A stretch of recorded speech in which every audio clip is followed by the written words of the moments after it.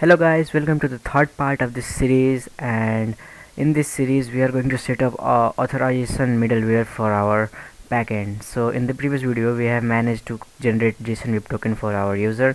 Now we have successfully managed to generate the JSON Web Token, but we want some kind of middleware to verify whether the token is valid or not, right? So let's just jump directly into creating that middleware.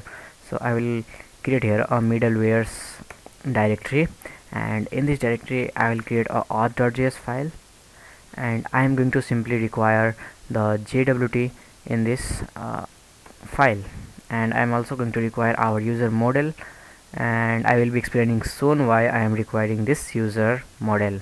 So we'll go up one directory before and require the user, and we are going to export a new function, that is request, response and next, and we will be grabbing the auth header from our request dot headers, right? Because we are going to send the token along with our headers, right? So I'm going to require our auth header here. So request dot headers dot authorization.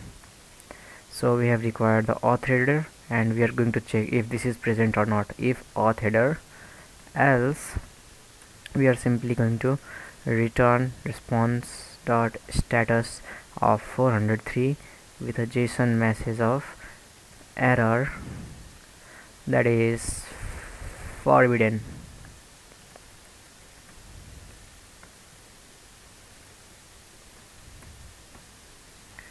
And if there is a auth header, we are simply going to grab the token from that. So we are just going to write here auth header dot split, and we are going to split on the basis of a single space, and we are going to grab the first element. So you may be wondering, what the heck did I do here, right? So whenever we pass the token, we pass in this format like bearer, and there goes our token. So we are simply splitting this string with the basis of single space, right? So this is gonna return us two array of two elements, right? So first we'll have here this bearer, and second we'll have our token, and so thus we are selecting the first element. So this starts from 0 and this is 1, right? So we are simply grabbing the token. So now we have successfully managed to grab the token. Now let's verify this token whether this is correct or not. So we'll write here jwt dot verify the token, and we have to pass here the secret string. So we have defined in our config.n file. So this is jwt secret, and this is going to, and this will have a asynchronous function, and this will have an error and payload. So if there were any error while verifying the token, we are simply going to send back response with a status of 401 dot JSON of error of unauthorized, right? Because if the token is invalid, we are sending the status code of 401, which means unauthorized. So we will simply send back the response of unauthorized. But if that was right, we are simply going to get our payload back, right? So our payload will, as you can remember, our payload was this, right? That consists of ID of the user, right? So we are going to now find the user on the basis of this ID.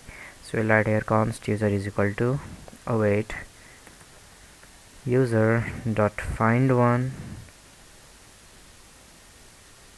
and I'm going to find on the basis of ID, which will be equal to the payload or underscore ID, and we don't want the password field, right? So I will just remove the password, so this select function takes an argument, and the minus sign here indicates we don't want password in our field. So this will return us our user, and we are simply going to attach this user into the request.user, and we are simply going to call the next function. So this will jump onto our routes, right? So as you can see, we have used here await, so this needs to have try catch as well. So I'll write a try catch error, and I'll simply just console.log that error, and I will cut this out and paste this out.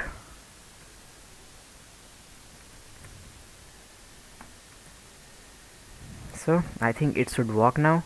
So now let's create here a protected route.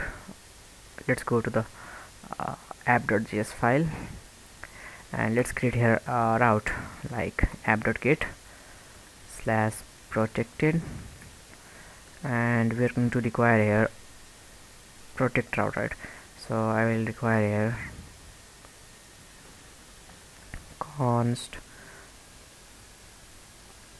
auth is equal to require middlewares and auth. So now this middleware will be acting as our defender for our for the route. So we will have a request response, and we are simply going to send back status of 200.json with the user of request.user. If this gets executed successfully, it means our token was right. So let's go to our Postman, and I will create here a new request, and we'll define here get request. So http localhost 8000/protected, and if I let send, as you can see, we are getting error of forbidden, which means we are not authorized yet, right? So we have to first go to the authorization, we have to select the bearer. Firstly we have to let's generate our token. So I'll go to the login API/login, and header will have the content type of application/JSON, and in the body we'll have raw, we'll have your email,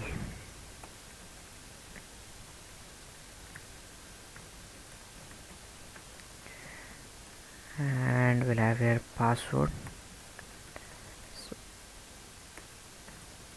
So this was the password, I guess.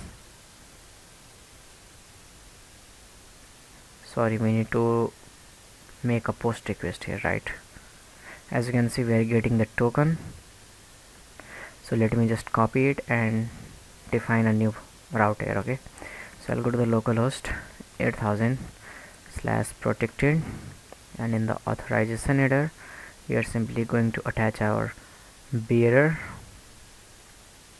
and we will paste our token here and send back responses. So as you can see, we are now getting our user back. So it means our auth middleware is working successfully, as you can see, right? And if I'll do this,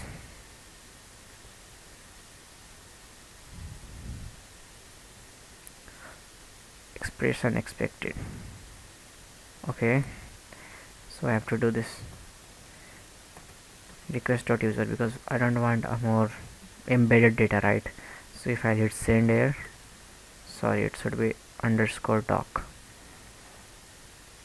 If I hit send here, as you can see, we are getting our user data back. So what happens if I make some changes in the token? Let's suppose for now, so this is C, and if I'll write here 1, and if I let send, as you can see, it is saying unauthorized, which means our auth middleware is working very fine. And if I will hit again C, and if I let send, as you can see, our we are getting response in the form of ID, which is our user ID. So now we have created our auth middleware for our backend. We can use this now auth middleware to protect our various routes. So now in the next video we will be working with React. We will set up our basic React app, and we will be creating register page, login page, and we will be also managing states of the user and implement login and logout functionality, register and logout functionality, right? So I hope to see you in the next video.